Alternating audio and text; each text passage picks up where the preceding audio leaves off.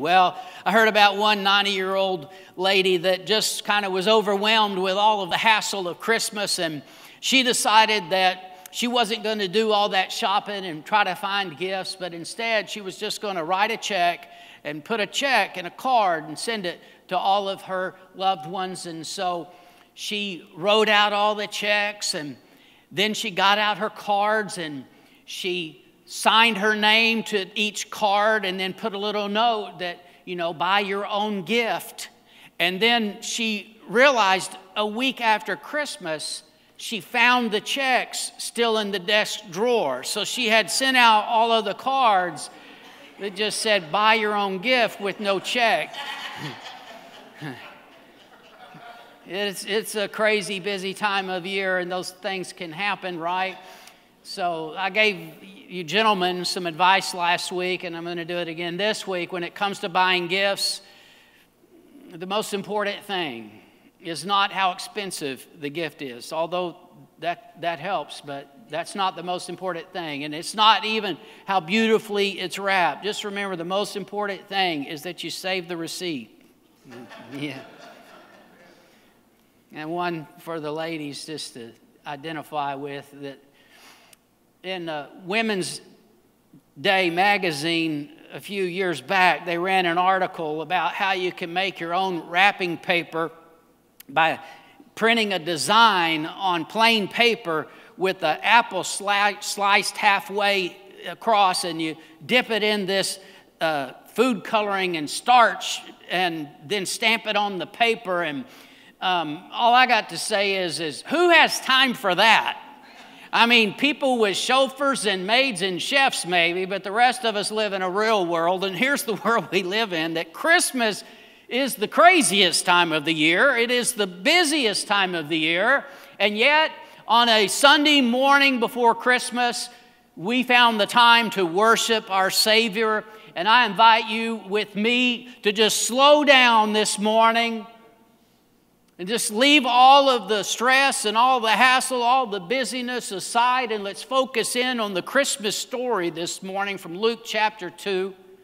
My family and I read this story and then have prayer before we share gifts. It is a tradition, and contrary to the popular attitude that all traditions need to be thrown out, sometimes you find a tradition that truly has meaning and purpose, and it's worth hanging on to. And we need to remember that in the body of Christ. Oh, not tradition just for tradition's sake. Sure, there are vain and foolish traditions, but it's okay to have good traditions. I just want to encourage you in that. But let's read the story. It begins in chapter 2 and verse 1. It says, "And it came to pass in those days that a decree went out from Caesar Augustus that all the world should be registered. This census was first taken while Quirinius was governing Syria, so all went to be registered, everyone to his own city. Joseph also went up from Galilee out of the city of Nazareth into Judea to the city of David, which is called Bethlehem, because he was of the house and lineage of David, to be registered with Mary, his betrothed wife, who was with child. So it was that while they were there, the days were completed for her to be delivered, and she brought forth her firstborn son and wrapped him in swaddling clothes and laid him in the manger, because there was no room for them in the inn. Now there were in the same country shepherds living out in the fields, keeping watch over their flock by night. And behold, an angel of the Lord stood before them, and the glory of the Lord shone round them, and they were greatly afraid. And the angel said to them, Do not be afraid, for behold, I bring you good tidings of great joy, which will be to all people. For there is born to you this day in the city of David a Savior, who is Christ the Lord. And this will be a sign to you. You will find a babe wrapped in swaddling clothes, lying in a manger. And suddenly there was with the angel a multitude of the heavenly host, praising God and saying, Glory to God in the highest, and on earth peace, goodwill toward men. So it was when the angels had gone away from them into heaven that the shepherds said to one another, Let us now go to Bethlehem and see this thing which has come to pass, which the Lord has made known to us. And they came with haste and found Mary and Joseph and the babe lying in a manger. Now when they had seen him, they made widely known the saying which was told them concerning this child. And all those who heard it marveled at those things which were told them by the shepherds. But Mary kept all these things and pondered them in her heart. Then the shepherds returned, glorifying and praising God for all the things that they had heard and seen as it was told them. This morning I want to share with you the message of the manger. The manger speaks to us. You know, the angel said very plainly, we bring you good tidings of great joy. And we talked about that great joy last week that the message brings. But a Savior has been born. The message of the manger is a message of salvation, that He has come to save us. He comes and saves us from all of our sinful human condition. It is a message of forgiveness. It is a message of redemption, a message of restoration of the relationship between God and man. It's a message of healing. It is a message of freedom for the captives. It is a message of God's grace, that when there was nothing we could do to save ourselves, a Savior came to rescue us. The message of the manger is that He has not left us alone to struggle on our own and try to make it our own in this world where there's so much suffering, in this broken world, but rather that He has stepped into this world and He has stepped into our world personally to help us, to save us. Whatever you're going through, you need to know that there is a Savior who wants to help you. The message of the manger is a message of peace. The angels declared it, peace on earth. And certainly we get a sense of peace when we consider that first Christmas with the babe lying in the manger, Mary and Joseph there, and the shepherds have come. But understand this, that kind of quiet peace doesn't last. No, it was just a short time later that Herod issues a decree that all boys 2 years and under would be put to death trying to get rid of this baby king. Oh, there was all kinds of turmoil and strife in the world, and so there is in our day and our time. But the peace that Jesus brings, the peace that Jesus gives, is a peace the world can't take away. It is not dependent upon situation and circumstance. You see, the world's idea of peace is a peace that's external, it's temporary, and it's fleeting. And oh, we've all seen that. Even if you have a moment's peace, it'll pass. But here's the thing, Jesus gives us an eternal peace, an internal peace. It is a peace that cannot be shaken. It's a peace on the inside that's always with us. That's the peace that He offers to us. And that is a part of the message of the manger, that God wants us to have peace. The message of the manger is that God is for you. In the Christmas story, the angels announce goodwill toward men. You see, God is not against you. He's for you. It is goodwill towards you. He is predisposed to be kind to you, to do good to you. That's who He is. And the Bible asks this question in Romans 8:31, if God is for us, who can be against us? You need to know that God is for you. In that manger that day when the gift of God's Son was given, we need to understand that God is ever for us. He's not against us. He's not mad at you. He's not out to get you. No, He wants to show you His goodness. Psalms 145 and verse 9 says, the Lord is good to all. His tender mercies are over all His works. Now, when He says He's good to all, that includes me. And guess what? That includes you. The Lord is good to all. Amen. The message of the manger is that God always has a plan and a time. The Bible says in Galatians 4:4 that when the fullness of time had come, God sent forth His Son, born of a woman. It was just the right time. It was prophesied hundreds and hundreds of years before. God had a plan from the beginning of time to redeem man. but it was just the right time that God sent His Son. He came at a very dark time in the world. In many ways, it was the worst of times. But when the Son of God comes and He walks this earth, then it becomes the best of times. Wouldn't you like to have lived during that time? But you know what? We're still living in a time when God has a plan. And He has a plan for each and every life, including yours. And sometimes we are praying and we are waiting for the fulfillment of things, and we don't understand what's taking so long. It seems like it'll never get here. But just like in the fullness of time, God brought His plan to pass, so He does in our lives. We just have to trust Him and stand in faith when we are believing and we are waiting for that promise to be fulfilled. But that day will come. And the message of the manger is there is a plan and there is a time. The message of the manger tells us that He has come to be with us. In Matthew chapter 1, 21 through 23, it says, "And she will bring forth a son. You will call his name Jesus, and He will save His people from their sins." So all this was done that it might be fulfilled, which was spoken by the Lord through the prophet.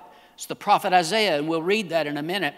Saying, "Behold, the virgin will be with child and bear a son, and they shall call His name Emmanuel," which is translated God with us. He came to be with us. He came to earth in a human form, in a human body, to be with us.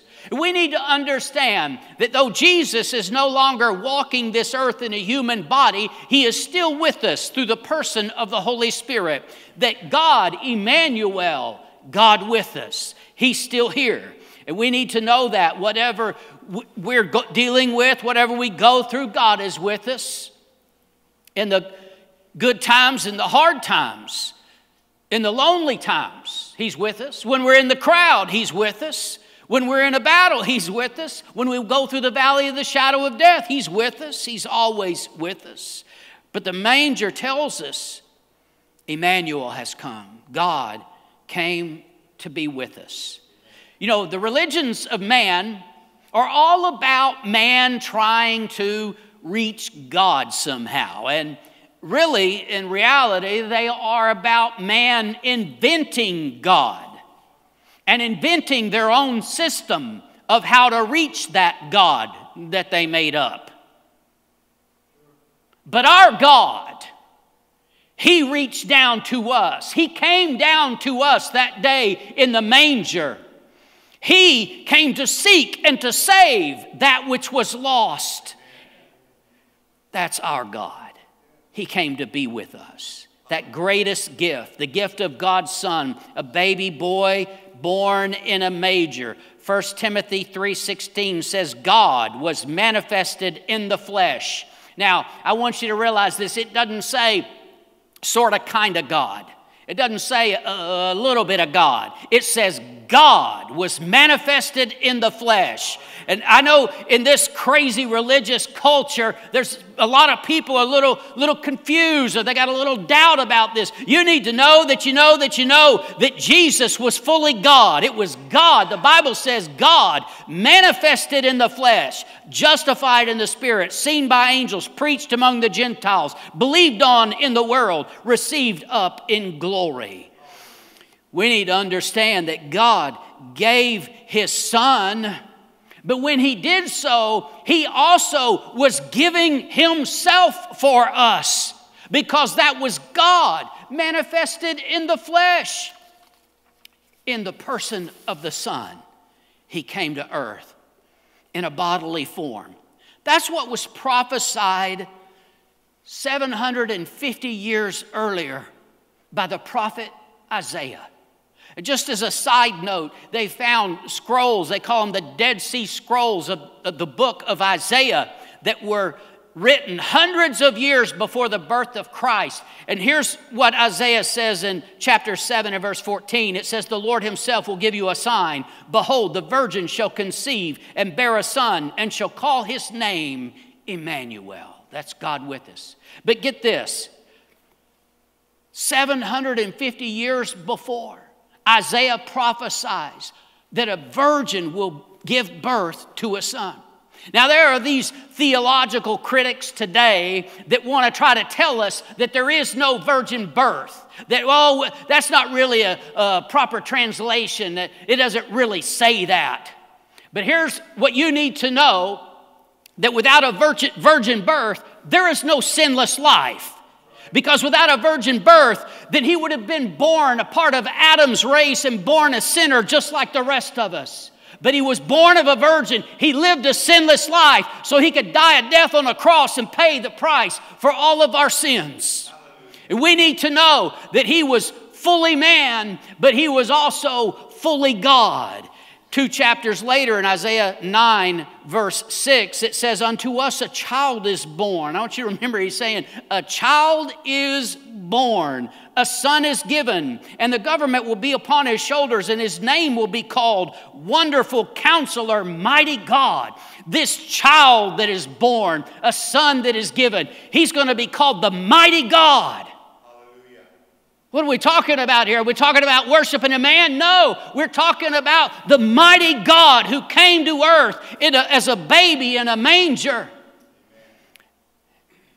The everlasting Father. How can the child, the Son, be the everlasting Father? Because he and the Father are one. Prince of Peace. That's who he is. I don't know how people can doubt that Jesus was truly God. Colossians 2:9 says, for in him dwells all the fullness of the Godhead bodily. Not just a little bit, but all the fullness of the Godhead dwelt in that body. We need to know what Christmas is really about. I'm telling you, it is about God coming to be with us. It is about God coming to restore the relationship with God and man. He came to walk in our shoes, to live where we live, to experience all the things that we go through, and to pay the price for our sins with his own life. The message of the manger is that he uses imperfect people in adverse situations and circumstances to perform the greatest miracles. Here's a young woman, think about Mary. Here's a young woman who's pregnant but not yet married. Now, we all know the story. We understand the purity of it. We understand how wonderful. But can you imagine what it was like for her in her day and for Joseph as well? You hear this young woman is pregnant and she's not married. How difficult it must have been for this unwed mother. Now she is idolized and even worshiped by some. But the truth is that Mary, in the eyes of man, was an ordinary, average nobody. When they showed up at the inn, the innkeeper didn't say, oh, it's Mary and Joseph. We got the suite for y'all. They said, there's no place here. You can go out to the barn. Ordinary people. They weren't treated as special. Here they were in the most difficult situation that maybe only someone who is a mom can understand, but this woman had to travel at 9 months pregnant. She didn't travel in a car. She traveled by foot or at best on a donkey at 9 months pregnant. Can you imagine? And they get to their destination and she gives birth out in the stable. Adversity. Not at all the way that I'm sure that she had imagined things would go in her life. And you see, we all have adversity and things that didn't go the way that we had imagined. We all find ourselves in the midst of situations that maybe sometimes almost seem too much to bear.